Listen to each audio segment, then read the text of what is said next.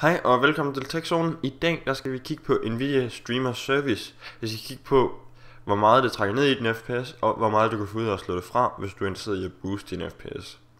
Så for lige at starte ud, så synes jeg, vi skal tage et kig på, hvad hardware vi har testet det her på. Vi har brugt en i7 4770K samt et Nvidia GTX 970. Det første vi lige prøver at kigge på, det er, hvordan man slår det her Nvidia Streamer Service fra, hvis man selv er interesseret i at prøve det. For at slå Nvidia Streamer Service fra, så skal du gå ned i startmenuen, søge på tjenester.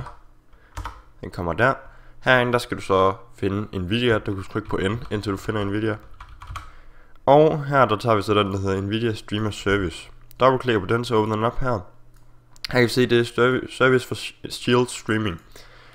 For at være sikker på, at den her den ikke starter op næste gang, til den computer, så vælger du herinde under Startup deaktiveret. Derefter så kan du trykke på stop her for at lukke processen ned, så den ikke kører på din computer længere. Når det er gjort, så trykker du anvend, og så har du sørget for, at Nvidia Streamer Service ikke længere kører på din computer. Herefter kan det være en god idé at genstarte computeren for at være sikker på, at der ikke længere kører noget tilbageværende af den her streamer service. Det næste vi tager et kig på er efter min mening det mest spændende, det er selve benchmark-testene. Og hvis vi starter med GTA, så er det altså ligesom alle de andre spil testet i 1920x1080 opløsning. Og med GTA 5 der kørte vi på very high settings. Vi havde med Nvidia Streamer til en gennemsnitlig FPS på 74,27. Med Nvidia Streamer fra, der var vi helt oppe på 93,58. Så det er altså en væsentlig forbedring. Hvis vi går over til Dying Light, så kørte vi igen på very high settings der omkring. Og her fik vi med Nvidia Streamer til en gennemsnitlig FPS på 65,76. Hvis vi kører hen til, hvor vi har Nvidia Streamer fra, så har vi altså en gennemsnitlig FPS på 67,35. Så igen en forbedring. Her der er slet ikke lige så meget forbedring, som vi havde ved GTA 5, men vi har stadigvæk en forbedring.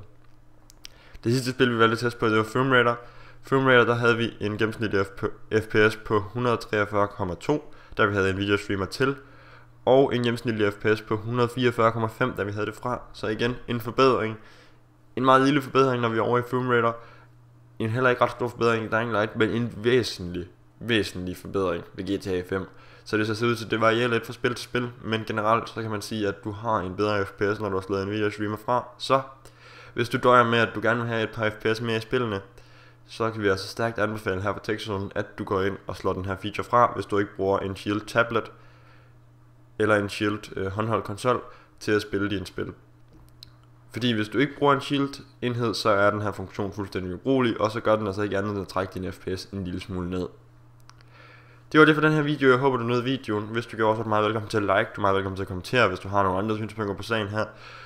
Du er meget velkommen til at subscribe, hvis du vil se fremtidige videoer. Hvis du har nogle idéer til, hvad vi ellers skulle teste, så er du også meget velkommen til at kommentere det. Tak for den her gang.